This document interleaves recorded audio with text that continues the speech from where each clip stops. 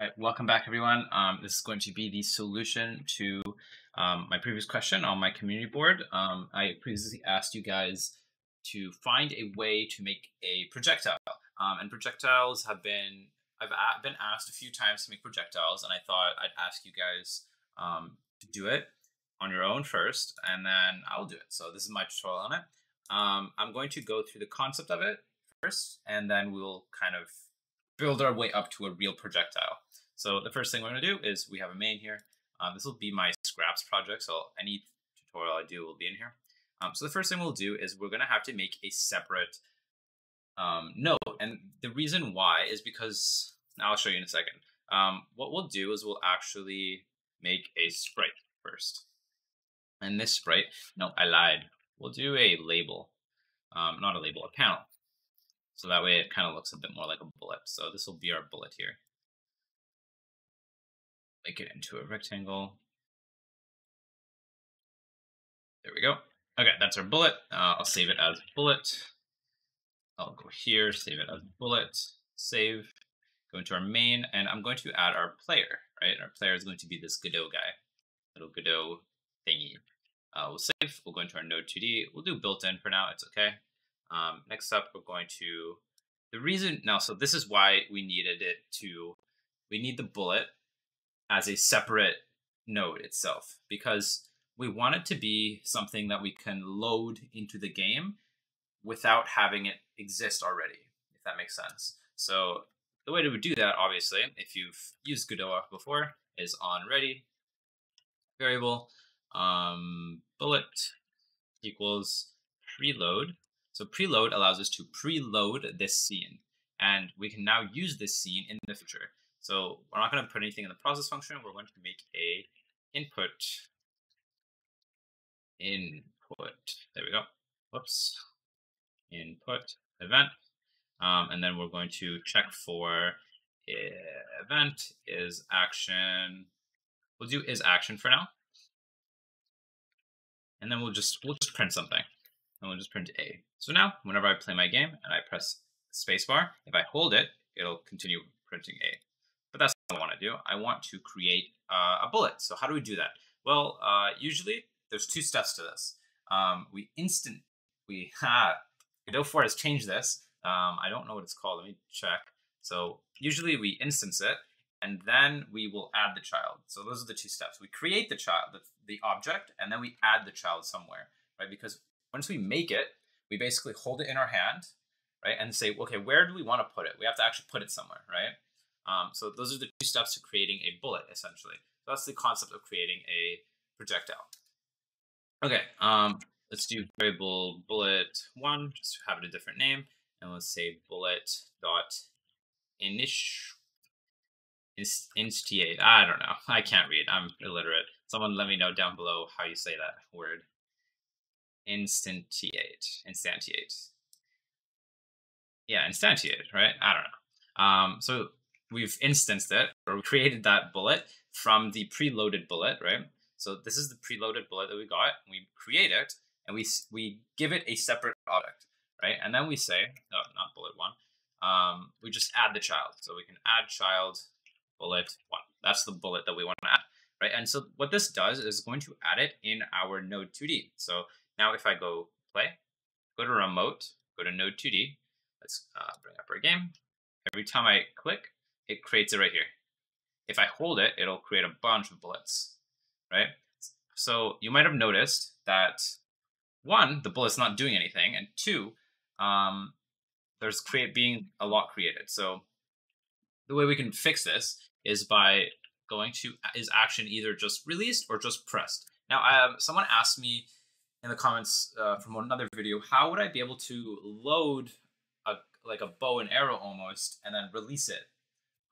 This is how. So you can check for the input of when we go. So pressed is as if I press down, and then release is if I let go, right? So if I wanted to make it so that for a mouse, for example, because mouse is an action as well. So you can have UI accept, you can have UI mouse, whatever.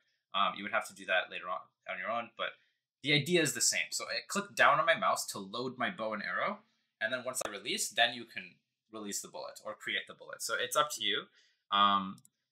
what I would do is if I would say if pressed, then you can animate like a bow if you want. And then once you release, that's when you release the bullet or create the bullet. So if you're wondering how you do that, that's how you would kind of think about it. I'm not going to do that because I want you to do that on your own. I'm not going to show you how to do everything. I want you to take what I teach and kind of apply it to your own stuff. So let's actually make this bullet do something. So let's go into our bullet. Let's add a script. And in our process function, we're just going to, let's just create a speed variable, and we'll say it's equal to 100. And then in our process function, we're just going to say position dot y plus equals speed times delta, and that is it. And this should allow us to move. So now if I play, it creates it and it goes y dot. We need to move the x, not the y. My bad. So now when I create it, it goes forward. Okay, awesome. We now have a bullet. Maybe I wanted it a bit faster. We can do 200. Now let's go back to our bullet. And I want to add this child in my icon. And there's two ways to do this. I'm going to show you two ways to do this. One is better than the other for a specific reason. So usually, or not usually, but one option is just to get the icon and then add it to that child, or add a child to that icon. So the position automatically changes to that node, right? So now every time I launch, it creates a bullet. There we go. Now another way to do this, and I would recommend doing this instead, is you can have a container for the bullets separate from the player itself. And then we take the player's position. So we say bullet 1 dot position equals get node dot position. And now this will do the exact same thing as if I added it into the actual player, right? It'll look the same, but it's not the same. So now it's adding the bullets still into the node 2D. It's not adding it into the player itself. All right, next thing you might want to be wondering is how do I aim this? Because one, my player doesn't move. Maybe you want it to go straight and your player moves up and down, and then you can create like a little shooter game like that. That's fine. However, let's say I want to rotate my player. Well, that's actually pretty easy. What we can do is say get node. Let me just check. Yeah, I actually copy pasted this. Get node dot rotation equals to look at get global mouse. It's not. I'm just going to copy paste this because it's not correcting for me. Also, sorry, it's not rotation. We just say look at, dot look at. So we get our node and we say dot look at our get global mouse position. So we're going to get our global mouse position, and Godot has a built-in look at function that it basically edits our rotation for the node itself. So there is a way to do the math properly. I'm not going to do that, but you can kind of figure it out. So you can subtract the mouse position to the player and then get the angle between that and then set that angle to that position. But this is just easier. It's one line. And now every time I move my mouse, my player looks at it. However, my bullet does not follow the mouse. It does not follow anything. It only follows the X position, right? So how can I change that? Well, the first thing we can kind of do is take this and say rotation equals rotation. And this will now allow us to have the rotation of the bullet rotated in the same rotation as the node or as our player, right? So now if I'm looking down, it's going to give me a seizure because we're working with a panel. That's why, haha, there is no rotation in the panel. Okay, so this brings me to my next point. We'll kind of test that in a second, but so the reason why we use the panel is because I want to show you guys that you can make a bullet or a projectile out of anything, really. It doesn't have to be an Area 2D. It doesn't have to be a collision. However, you might be thinking, if you've used Godot already, why don't I just use Area 2D?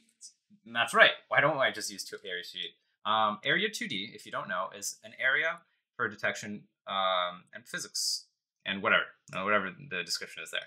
But generally, we would use Area 2D as a bullet. Reason being, because let's go back to our main. If I have, let's actually do this. This is our enemy over here. We'll create Area 2D for this guy. We'll do, we're gonna put the icon in there, and then we'll say we'll add a collision, and then we'll go rectangle, and we'll make a rectangle for our little enemy here. Boom, there we go. So this is our enemy, and we want to, we'll say enemy. We want to basically shoot our enemy and detect if I hit it, right? But I can't do this with a panel.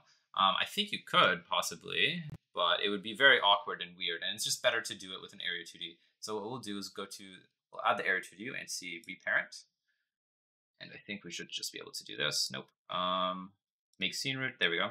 And then we'll go into here, and we're going to copy paste this. We're going to get rid of that script. We're going to add it over here.